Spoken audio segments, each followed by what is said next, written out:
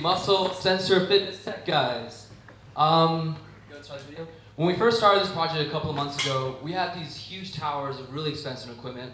So we since moved on to producing a breadboard prototype, which you'll see here. And unfortunately, this thing caught on fire and blew out all of our chips. May it rest in peace. Which takes us to this, and this is what we built at Hackathon. And special shout out to Abraham, Jim, and Tim for helping us put this thing together. And thanks to Dr. Patrick Marcus, we were able to create this code, and we've got it fully functional. And so right here, we're looking at a muscle sensor quantifying the amount of contraction or electrical activity in the muscle.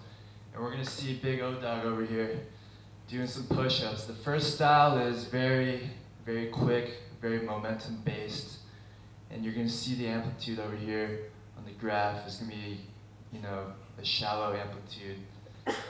And then we're going to phase out to the second set, which is going to be slow contraction, not mitigated by any momentum here, solely muscle contraction, isolated muscle contraction, which produces a much higher amplitude, and that's essentially it. Basically, showing us, hey, this is how much better of a contraction we can get.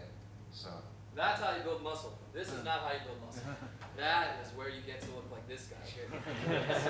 All right, we're all set.